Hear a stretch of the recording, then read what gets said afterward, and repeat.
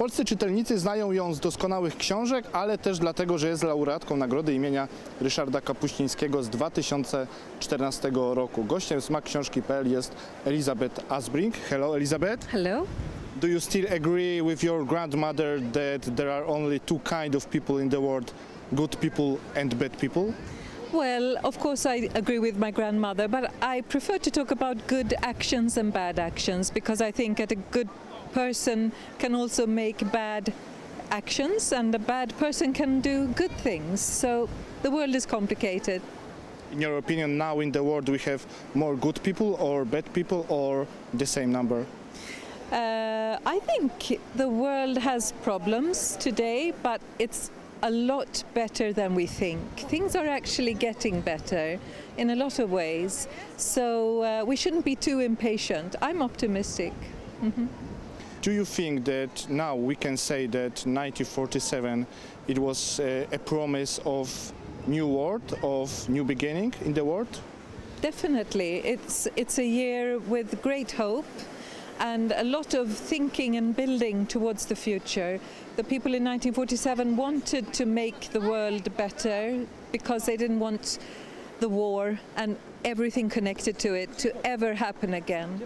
So we have a lot of moral improvements to make the moral ground more secure, so all these terrible, immoral actions would not occur again. And there are several examples of that, and people looked forward. So now this order that was shaped after the Second World War is fragile, and we who want to protect it, we have to be vigilant. But I don't think it's threatened. It's just a time of insecurity. Do you have your own ranking things which happened in 1947, which was the most important?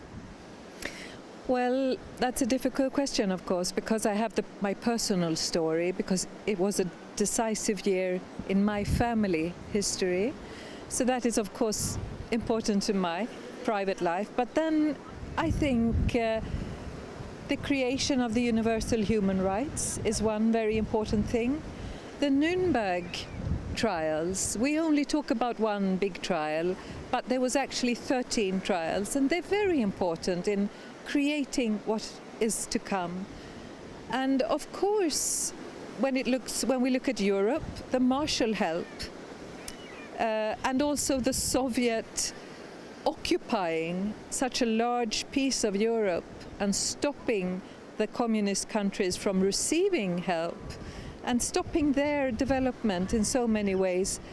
This we still see the consequences of today, and this is a major important event, yes. Did we learn something from our history? Or sometimes you think maybe not at all? Well, I'd like to quote the Polish poet Wisława Szymborska there, because as she writes in a poem, wise people learn from their mistakes, unwise people do not. This doesn't change. There are always wise people who will learn, and there's always stupid people who will not learn, and this is a constant through human history. We should just be careful not to think that history repeats itself, because it doesn't. We should know our history, because then we can be the judge of our present. But it doesn't repeat itself, so we have to be aware of what is the problems today. We're not in the 30s. We're not standing in a terrible situation where everything will go to hell. As I said, we should be vigilant, and we should know our history. In one of your interviews you said that you are like a compass. What it means? Well,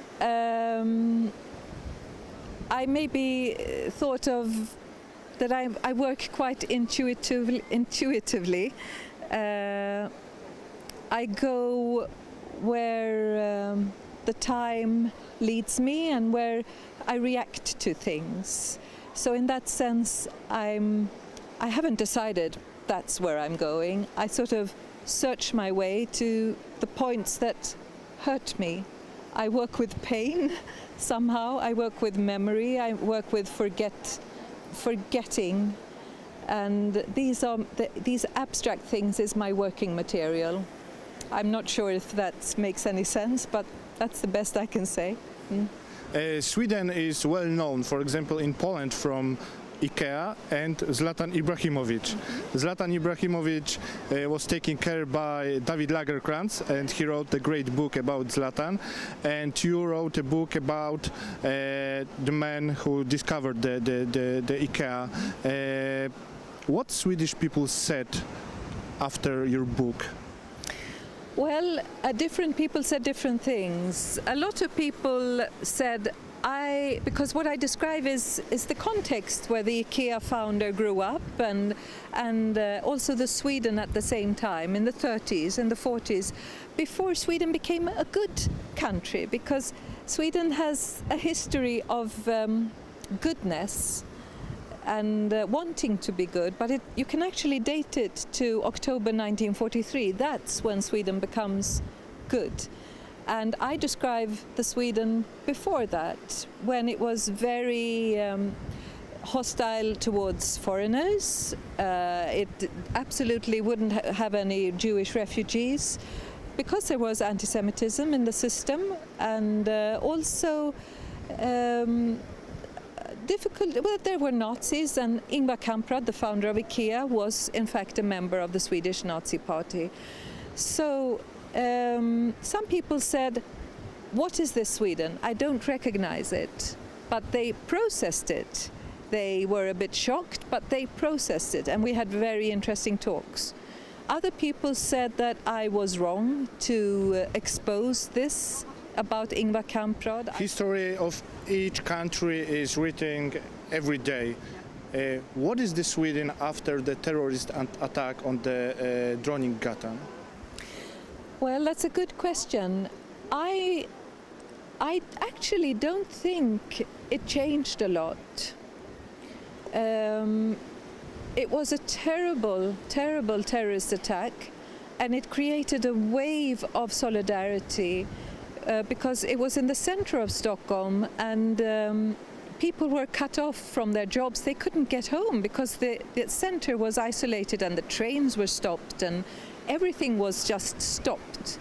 So people had to walk home from their jobs, and some people couldn't get home.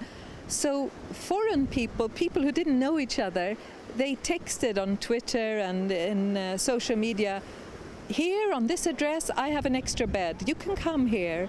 And all over Stockholm, people opened their homes, they gave each other lifts, they helped each other, even though they didn't know each other. I think that is the big win from this terrible crime. We understood that we would be solidaric when things like this happen, and it was a beautiful thing.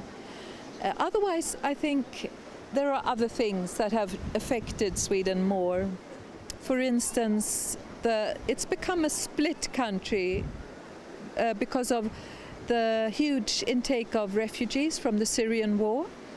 And I think about 50% of the Swedes think it's very good and the right thing to do, and they are prepared to help every man, woman and child who has escaped the war. And they do it on a grassroots level. A lot of beautiful things are happening. And then there's the other 50% who are afraid that this is too much and that things will go wrong, and that we're letting in good people who aren't good for the country. Finally, what can you say about your new book? Well, it actually is a bit about Zlatan Ibrahimovic. It's a book about Sweden and Swedish self-image and Swedish illusions.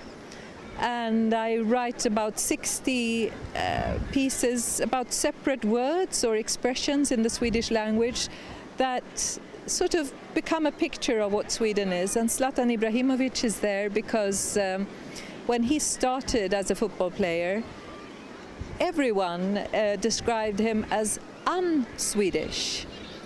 They thought he's born in Sweden, but they thought he was un-Swedish because he wasn't a team player, he was putting himself first, he was proud about what he was good at, things like that.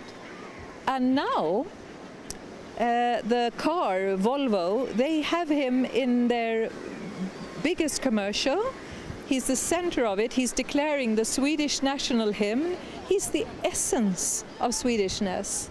So what has happened? Has Zlatan changed? No. Sweden has changed. So what is your favorite Swedish word? That's difficult. But there is a word that Swedes say very, very often. And it's in Swedish it's äntligen. And it's in English it would be finally. And it's because Swedes, they seem to be longing all the time, you know, finally holiday, finally Friday, finally I'm home, finally it rains, finally it's sun, finally it's Christmas, things like that. We say it all the time. So I think the Swedes they're people of great longing. They keep on longing for things all the time. And then these short moments when the longing stops and you say, finally.